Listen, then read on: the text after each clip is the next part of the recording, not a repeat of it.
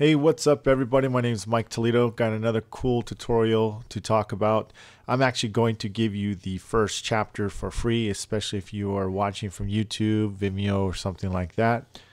I think you'll really find it interesting. It is one of the most challenging tanks I have done to date. Not because of access. Access was actually quite great, to be honest with you. I would say the crease was tough. It was very, very deep, very sharp, hard to get your tooltip on there, and a lot of tapping down and a ton of cleanup. So we are going to, or I'm just going to show you how I did it step by step. Now, not completely in this video, but if you're a Dent Trainer member already, you're in luck. You get to watch the whole thing, breakdown, a lot of great tips on there. You get to see me struggle and how I actually was starting to fight through it and get to that dent and how well I got it out. And it came out really clean. So I think you'll definitely appreciate it.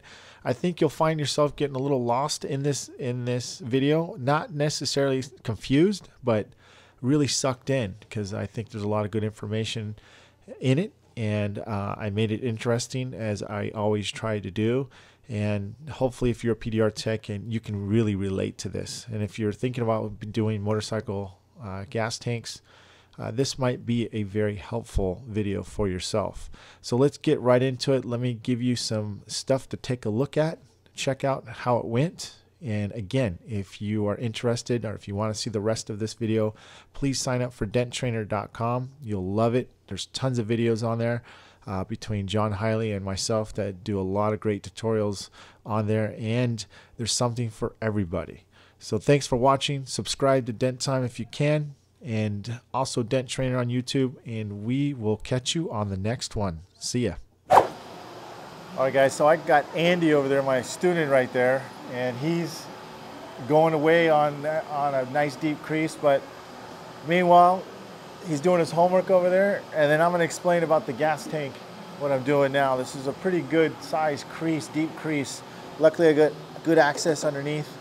The fuel opening wasn't going to allow me to have any leverage, but what I'm going to do is I'm going to kind of look at the board differently than I normally do for creases, and I'm going to explain that. So I have it kind of like a lightning bolt look.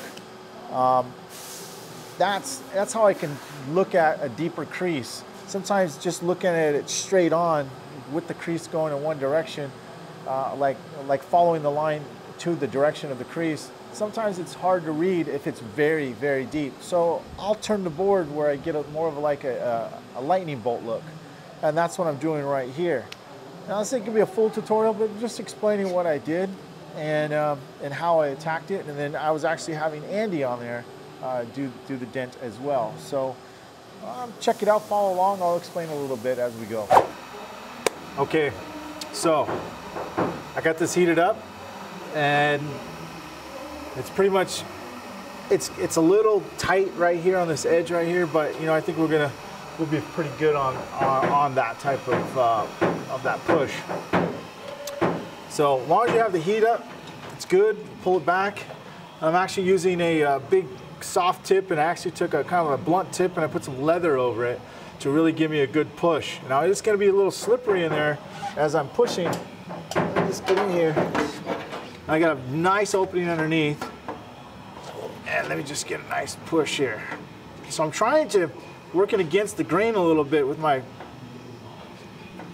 body line, but it's pretty tough. There we go. Some good pushes here.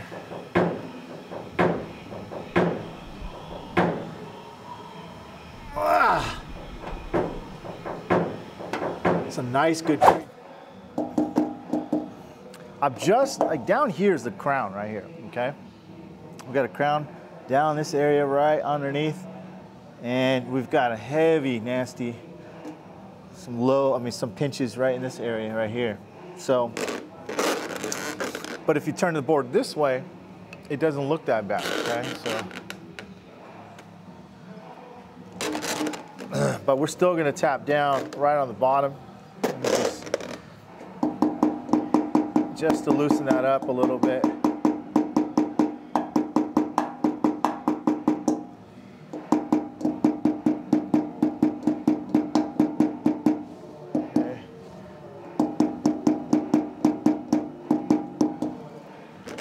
Yeah.